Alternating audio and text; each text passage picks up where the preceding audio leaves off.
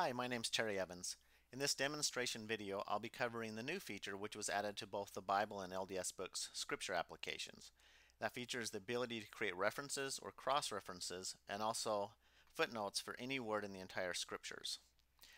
As a disclaimer, I am running this on an iMac, the recording software, so the program will be a little bit snappier than on your iPhone or iPod Touch, but it's still very fast. What I'll want to do first is show you how the feature works, and then I'll show you how to go and actually create your own references. Whenever you have a reference defined, it will show up in your link color that you can customize in the application settings. In this case, my link color is blue with the standard background. So the word spirit here has references attached to it. You merely tap on that word and it pops up this references and footnotes window at the bottom.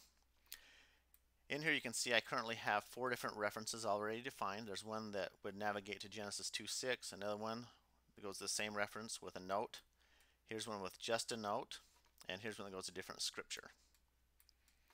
Clicking on one that has just a scriptural reference pops up a new window and shows you the reference scripture.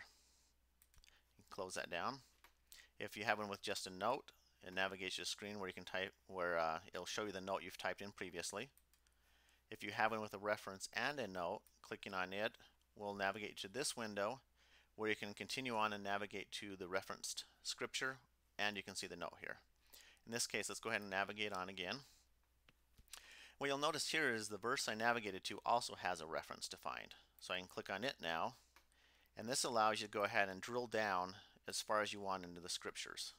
In fact, you can just keep going if you'd like to. So you can chain together as many scriptures as you want and just keep going down. When you're done, you can click the done buttons and close out the window. So it keeps a stack of everything you've navigated to. Go ahead and close these down. Now I want to show you how to create your own references. To do that, for the verse you want to create a reference for any of the words in it, you click on the verse number. You click Edit References, and this is the Edit References window that appears. Now you pick any of the words. In this case, let's go ahead and pick Spirit. And this shows you the 4 references I've created previously for the word Spirit. If you want to edit the list, you click on the Edit List button.